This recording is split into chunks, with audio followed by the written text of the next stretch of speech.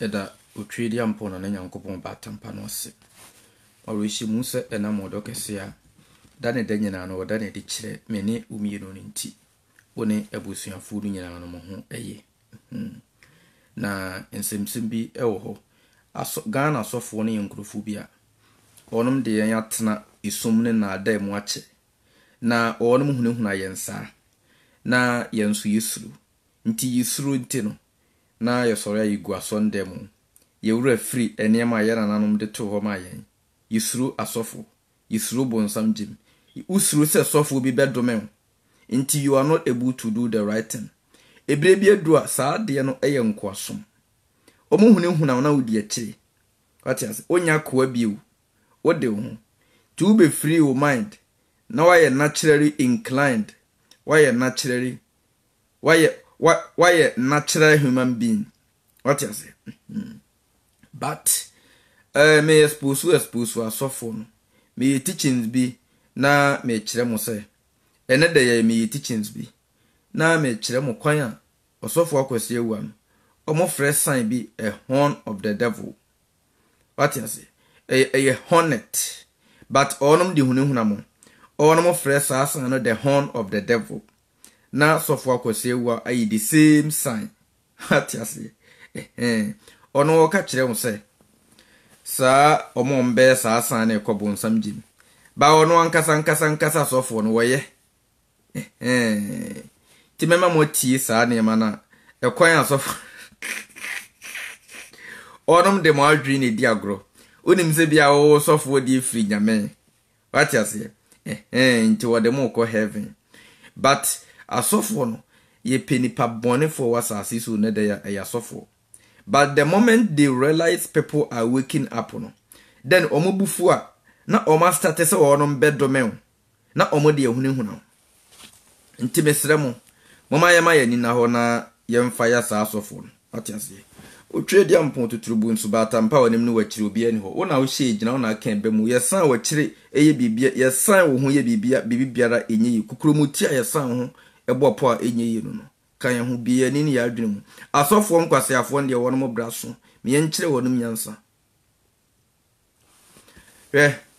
enti de atense asofo ne behunehuna ho onom behunehuna ho saa na usuru Jesus bekun Jesus bedome na usuru. What you say? Nti saa bre no atwam yensuro wor mu bio. Na ma memfa wisi mra na memfa wisi nkyere wansa. Na yiwi ayatwa so.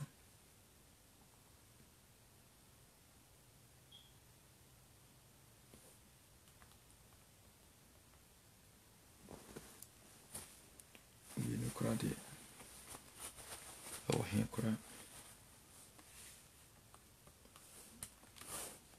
Sofo ne se ma expose akose awua nti wono no edome me se Jesus enkume ti asama osofo no ka. Okay. Papa me drama wo hey gentleman we are born some papa Memo Europe na make me no kasa. We ye by 4 pema we ye born some na me be triauka. God go punish you. Jesus Christ ni wabi. Ube we just that. May God punish you for your mouth to take am to talk so. Why Jimmy ana?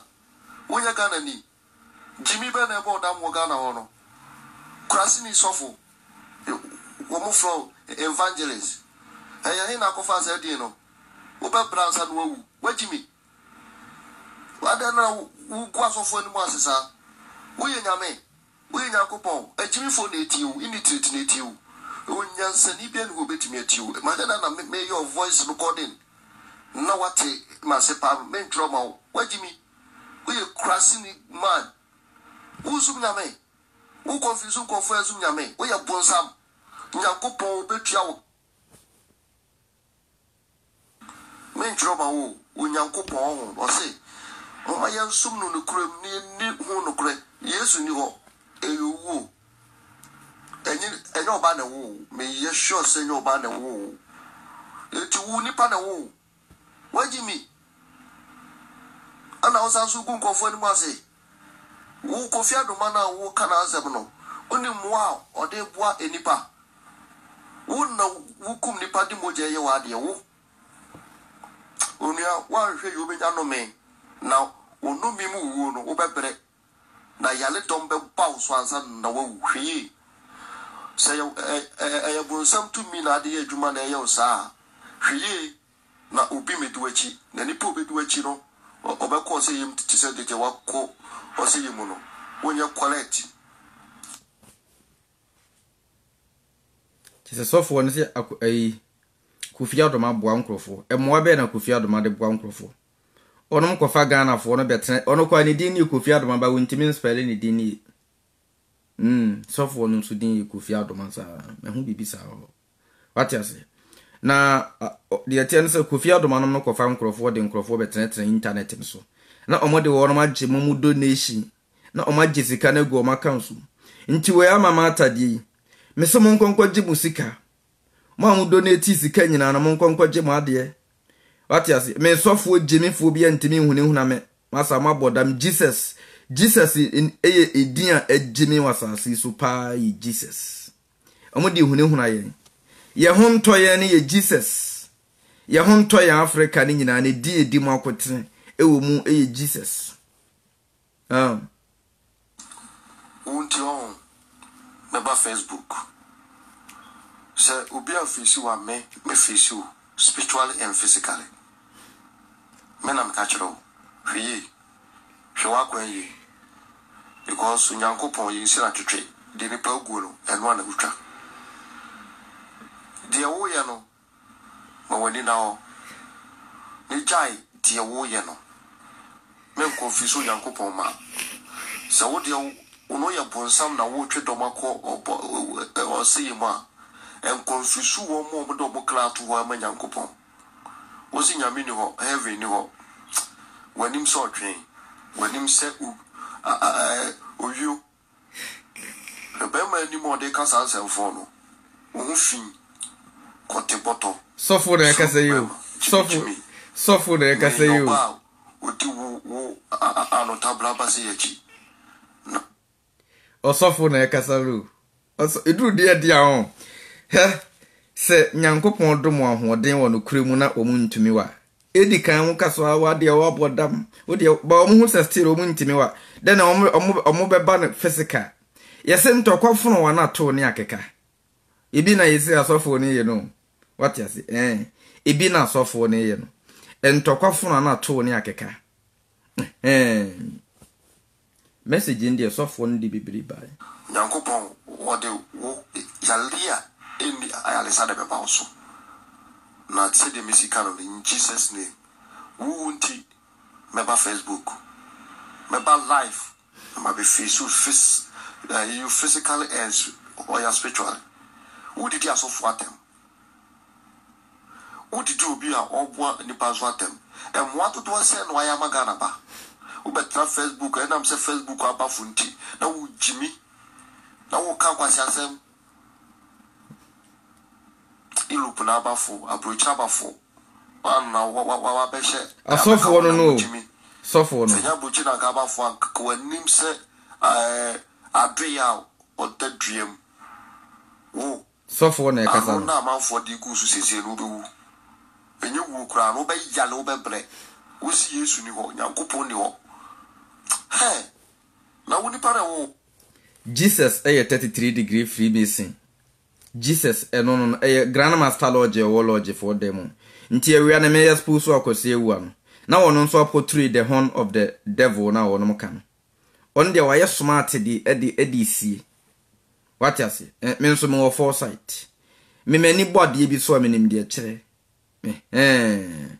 nti esa no akosi ewu no nsem na baye nti amasofo no ebuofu se Jesus be kome na yare ye ni aduru na bebo me yade ne nso nyina mo na mo kreti yade ne wasase so ye wona kira yade bi te se enemitie me ya anasa me ho mfa me na ne kwa je se me no mu nsuo na makeke up what you say ba yade se ye funu yade ne yade nyina mo na kreti amaye ye funu yade e kan wadidie ho ye funu yade e kan wadidie ho what you say wo funu aye kese na da bia yade nko no where enema would go yam count. Shall what did you natural? That is the first point. What you say? After that, you know, a minute will be one bonnet. Focus on doing the right thing. A cobasa answer our coma no debia our coma a healthy. Into any akomayadi any track and be.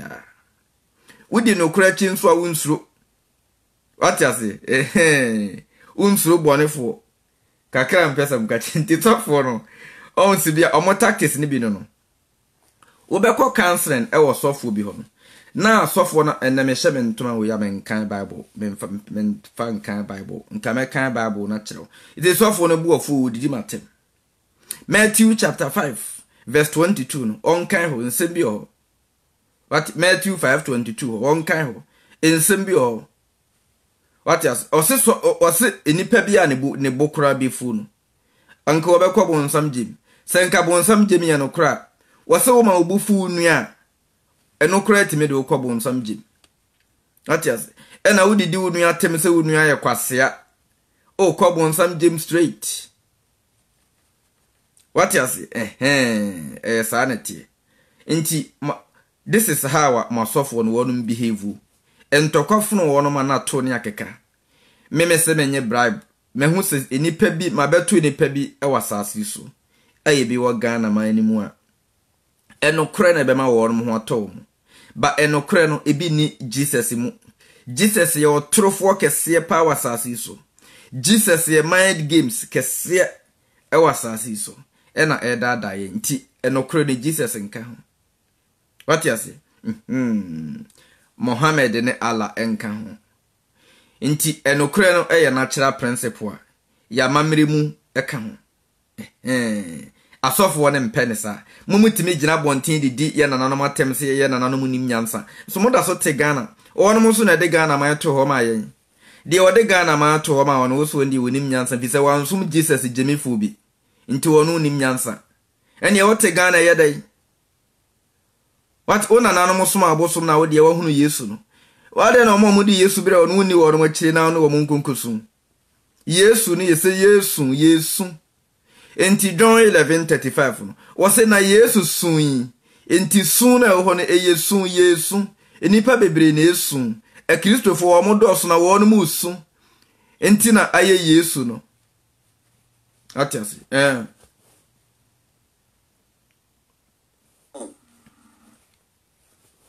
Okay. Yankopon wode okay. Oba wa wona keto anim sin Yankopon.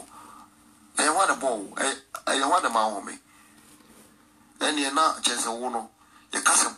Asofo no mo trek ba ko no. O ka no kra. Na wo no ma ye fast ya be ka che o se o se nyame bi ani ho. Ye wo nyame bi ye wo batampa bi ho a one boss soro ni asase one ye soro ni asase yofo enya Jesus jimifo na mo kan Jesus ye grandmaster lodge ye nim no what you say me koka kira aborofo bi no ma ye surprise no mbusa am say how did you know all this, how come you know all these things, and I'm so and me amasem but I know said the make chem ni Jesus ye grandmaster lodge enya Jesus bi any heaven what you say Jesus bi ani ye obo ade ne wo ho oyo ba tampa wona obo soro ene asase wona atumi nyina hye densa wona o kase empu na epunu wa ene na sofo ne mpese mu bi hu no wona ugina no so ya de bia ebem uhu ni ye a wo kasa ye adwuma what you say eda me papa eda da Kofi Adoma na emesre eso ono no gina interview no so say woni Kofi Adoma kasa we ye obefia be pa me tell say me life na me mpa Kofi Adoma chel busa Kofi Adoma busa nso otimi si mi fia ha kameyi mema ne long sleeves suafo masa no krebe gina ama Ghana man obi ahoto ono woni Kofi Adoma gina internet no so say o abia fia be ka kire me say Kofi Adoma no wakum ni pade ya sacrifice me mpa Kofi Adoma chel mo ya my games o so de me kokot fa me kokot nso a eno nso aje so obi hu mi papa na mi papa kasa say me papa mra fie ne me kasa na me mpa chel e chel pa by force me say fa me kokot me papa no kwa wentimi ansi fia ha o Kofi for your information me papa wentimi ama ha what you say what me si bire bi adura ye be kire mo say be ma tiase e wasase so Jimmy na mo di Jesus ye na mo sun asonde mo sa ne tons kura mo ka mo ntiase here ba mo tons nda no evil prophet ken ba ege prophet ni di na nkasa ye evil prophet ken what you say ona otashi wuo hu nkomse na nsan de ya wode ba ya eno am yespusu yi ewuo hu nkomse nko a enkoda kom de nipa gu Ghana kom de wo mo bi mu enya duane ni breji bukum nipa endi Jesus nhuni endi da bi ewuo nko a adai da bi Jesus de ewuo nko a wode mogya na kwai buro nyen so be nso mba bi dia bro ena mona mu bi nim so hye nkom ne nkom hye na ye ka ena mode ge prophet nso be hye nkom hye na ye ka yese obi nso de prophet opatafo ni nyina nkom hye no ye ka mo penipe kuma munye ku na munkum mo ho sede mukum abas no ende bia na ma creative fight bi na mo de sekan wo ne yem twa ende ye nka hwe ba numbers ne be me hu de mo ye fise ye te numbers no ase atiase inti sa na sofo no wono me omo be hunu huna me obi ano na me so enipa ehira me kura dɔso che o ma omudi me fun oyi eda he enipa ehira me no kura dɔso che mo nkwase asama mudi ese mo sofo ni nyina no nkrofo ni da ho na musu what obi ani da ho wi a oyi apaye bomidin ewo mu a me nso no be bia me obi a me ne je what you say medwuma no esa me boa ne ni panyane what you say esa me boa na nipa ni da ho medwuma no it's my responsibility to make sure people are waking up in the knowledge of truth and natural wisdom so that crime will reduce. That is what I'm trying to say. Crime rate na doso ewo Ghana asofo kunkum nipa de sacrifice aman panyimfo sacrifice ebibia sacrifice what you say ye hia ho Thomas amnya rof sama emre ne kwa wie no oka hu bi na wan hwi asama me ka kire onda no nyankopon uba wa wo ne keto anim si nyankopon e wa na bo e wa na ma ho me eni na jese wo no ye ka se sama emre ne kwa wie no oka hu bi na wan hwi asama me ka kire onda no fa hu manyame na su nyame yi na wo ye be ye when be guase because we are otwase bye bye when him seta sofo na ekasa no mo sofo na ekasa wo se ma expo so akwase ewu ano nti omo asofo na mo ya no omaka akohan nkrofo usuma sese onum na media tem me be ka se me ni sofo bi atem me si minuanam na mo dada wonum ye nananom tenase no for so many years na wonum enim Jesus omunim Mohammed nti wonum wu ko ani se omo obonsam jemu ana ye nananom omo obonsam jem ena nyame na oboso ne asase na wonim se Jesus ena nka yese ye start som no efiti adebo mfiti ase a anka ye wo ye nananom no nka ye nka ye ba betu Jesus e wo Ghana manim what you say ye nhwe message bia me ye nuanom bi mu nso aye word ye hwa de wa oza mo yare mo gaza yi di agro then onyanko Jesus Christ Jimmy for no ebie wani e ma wutimi hu se etu bi obi di bebo obi odi bebo obi na wantimi hu ni okretu no so odi ba bebo obi no wan hu nanim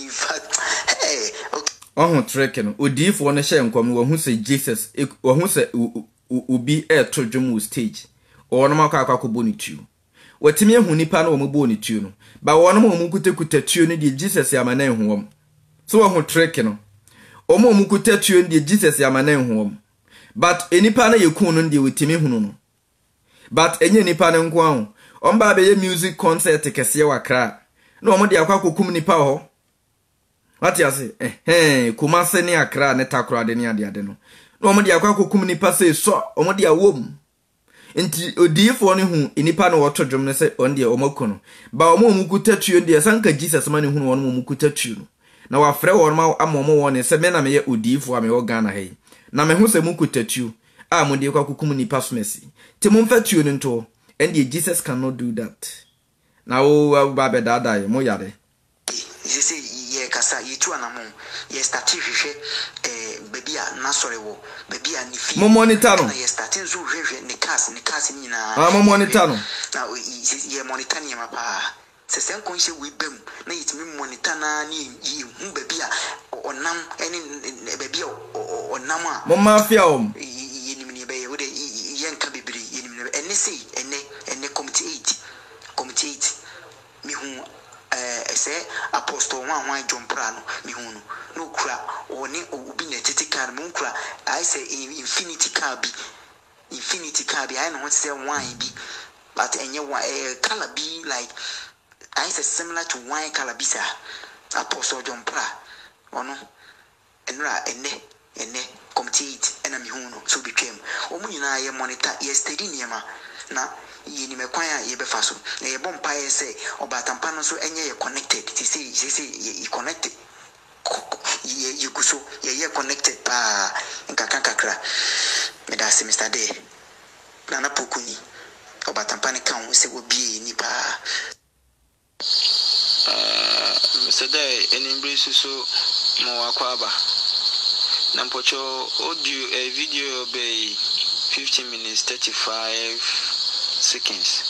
My boy T, but even a way, ubi sa quote question say, Yana Nanumana, Ibiana Yana Nanumna Abrofno to 2 Punum before slave trading, another of slave trading mono. Yana Nan Wabun Semjiman, another more infant. So I Simon so maybe sir, me church, Tamako church, and maybe sir, unless I'm more Christian, be maybe sano.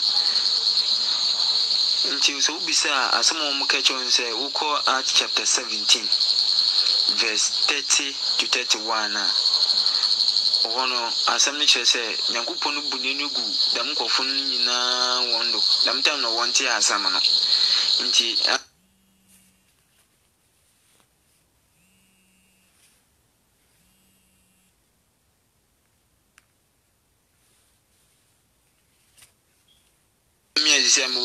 me mati yesu no answer no amen no obubu maten nti obanda man no so me bi so question there na bible no so Emmanuel o dey ye de boyen bla wa asase de why de Yankopon boyen na ahyase na no Yankopon no wan fa bible na fa nka ye na nanam ho na kwesi bro ni hwe afre Europe no de brain e kada mo so onye kwesi bro ni bia no so en na me say na koto fridge na manual ka ho na koto phone fufura na manual ka ho one twen by 3 months and 1 year and sana wode aba no see na bible no ya de boye bla ne ye na nanum da no de no nka ho nti inde ni embrace so de aba won chechire nti message the platform edo another Mr. Day bebe na abechire mu kakra da se bebe nyame nshiro atiasi yebusa question amuntimi nya no de mu ne ma na se Jesus be ku obi ka no kro de na mu hunu no ata mo nya study or this time ye ne abre obi anye bribe misi menye bribe me ka no kro kire Ghana for mu obi aho atom ye nyina ye hia no kro ne ye ho ato ye corruption na me ye ho anto ye corruption so start free ason dem Jesus gina hopa na obi nim na obi yere da na Jesus no wai Jesus ono wo so otwe ne fo aso Jesus gina hopa na odifo bi aworo obi oba bi ho adware no na Jesus no way konkro no fa he ene wo hwema asofo timi gi ehu ska de kwato bank Holy Spirit no way e kom de na obi we sika de kwato bank no Holy Spirit way ene yetimi to collection be 4 times e wa Sunday mo na sofo na san twa fast time aye na sofo de ehefie enum tin Holy Spirit ni Jesus o mo way mo ka sa da bere ya adwen ni Christine ni giremu Masa me samu no me phone nkame mo no ma do me wona ma yesi masa mo kura na ni nyina e ba mo so back otobo obo dan esan ba so watia otobo obo dan esan ba so otobo obo osona ta so a me gira oso oso otobo obo osona ta so a esan ba so fi se ebo na enye osona ne hwe watia se nti asofo na mo Ghana no munyai nkwase asem ne nso me ye ho ntoye nkakra why mo me ye ho ntoye nkakra why moye bi aye munya ye ne nso ye ho ntoye nkakra Jesus bi ani ho esro ho heaven ho ye nsuo nko a eni nti na da bi nsuo ne tofire soro ba no eye nsuo nko ana ho Jesus bia ntesro ho eye waters above and waters below as above so below eye nsuo nko ana ho dabe anti Jesus party gold so na kom de Ghana for ena woma gold ntom free heaven ema ena da bia nsuo nko ana da bia free soro basa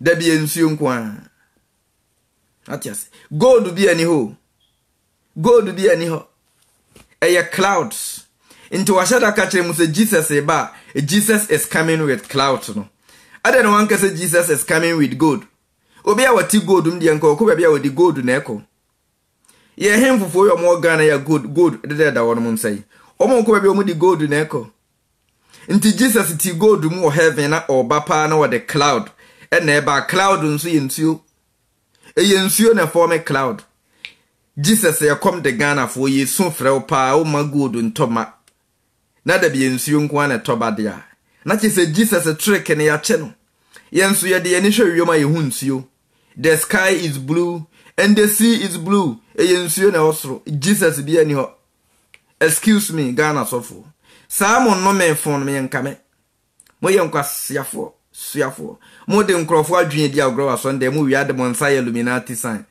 afede ya che mo de na mbe hune huna ye masa me na menya bayira bre wadwu menya bayira bre wadwu atiase mama kwankyere me ntoma we de ya metade ma kwankyere obi tetewa me mama kwankyere baako we are very short pekusua obi ni pa bia yikusua we ye na najo this time what you say ye hanam no anajo 12 what you say akwankyere we ye ne this time anajo utimi pie kwa edi opeso ye bia light ne sesa keke ayese wo dem daytime no wodum light no edem ho be yisum kakra enso still na wanya light bi ho edem ho be yisum edu anajo akane na asesa asase ne tim ho enua ne ginegina ho ensuo ne da ho wonso wotiase entidu anajo nsuro utimi pie kwa ye de opeso ye bia nsuro watiase kane na asesa keke owia na ko ama bosom ya yinitiri ena ama difference kakraba but asase ne tim ho you can do whatever you want to do akwankyira me kyire mu ye na na dwonko fa obi ha fa kusua fa to boni din guso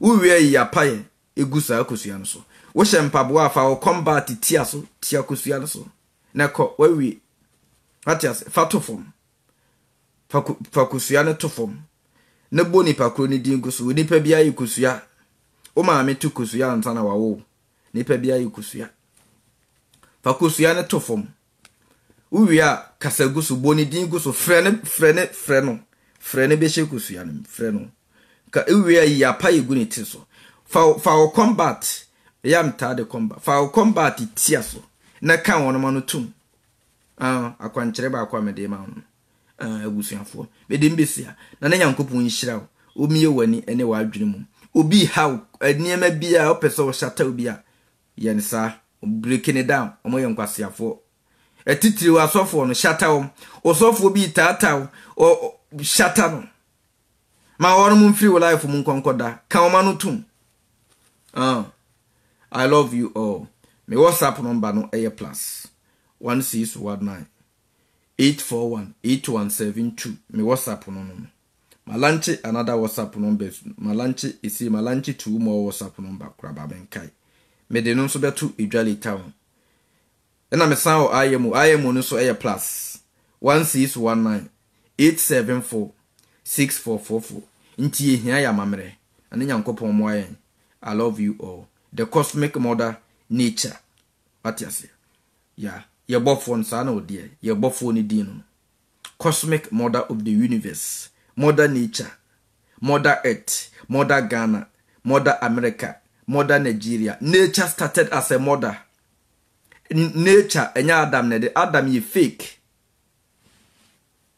I love you all.